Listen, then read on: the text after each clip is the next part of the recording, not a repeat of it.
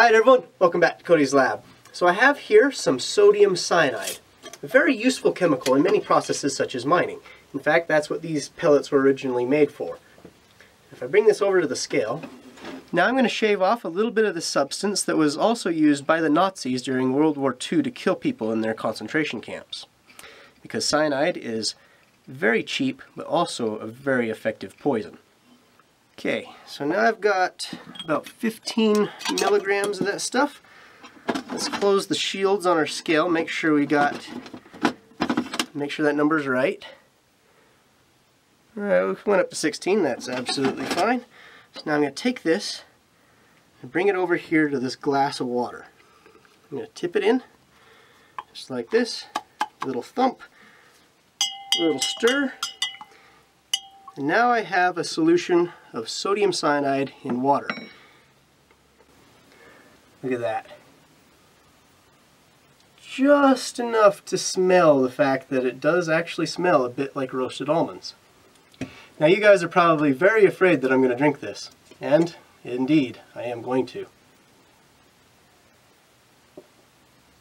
There you go. Took a nice big swig of it. And now to prove that this actually is cyanide, let's clean off my spoon here. I'm going to take a little bit of this ferrous sulfate right here. Let's actually take just a very small amount.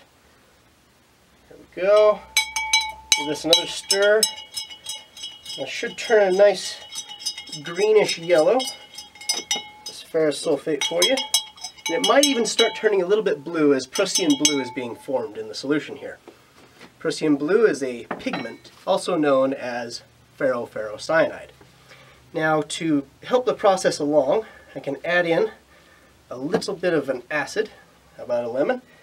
Give this a squeeze, put some of the lemon juice in there. That acidifies the solution, making the test more sensitive. There we go. That should be enough to detect that small amount of cyanide.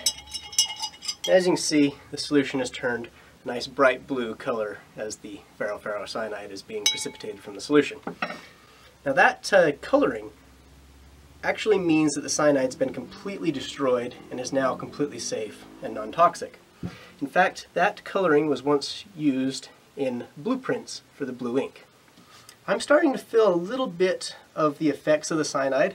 You can see I got a little bit of a tremor here. My breathing is just slightly more rapid, but other than that, if I didn't know that I drank cyanide, I probably wouldn't even know I was poisoned. Because the lethal dose of cyanide for someone my size is roughly 300 milligrams, and I probably drank less than 5 here. The amount that I drank is not nearly enough to kill me, as some of you may have already guessed. What makes a poison is not the fact that it is a dangerous chemical. What makes it a poison is the dose. In fact, let's come back over to the scale and let's weigh out a potentially lethal dose and see how much larger that is. Alright, 371 milligrams. So if I were to eat that, I'd have a pretty decent chance of dying. Probably right around 60%. I'm fairly strong, so it might even be lower, like 50 or 40.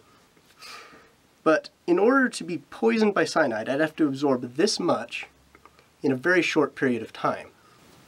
In fact, my liver has already destroyed most of the cyanide in my system. It only takes maybe 5-10 minutes before the cyanide is completely used up. Larger doses would of course take longer, but your liver is actually very good at destroying cyanide because cyanide naturally occurs in seeds and nuts of many fruits, such as apples and almonds. So cyanide's not something that your body is not used to dealing with. And if you took this amount and ate small portions of it over a 24-hour period, you'd probably be fine. I'm actually going to put this back in my jar here so nobody comes by and eats it. If you'd like to know about 24 other things that are generally thought to be dangerous but probably won't actually kill you, head over to the YouTube channel List25 where I'm actually helping them narrate one of their videos. Also, if you'd like to see one of my first attempts at drinking cyanide, it's also on YouTube. I'll put a link here and also in the description. There you go. I drank cyanide and did not die. Hope you all enjoyed. I'll see you next time.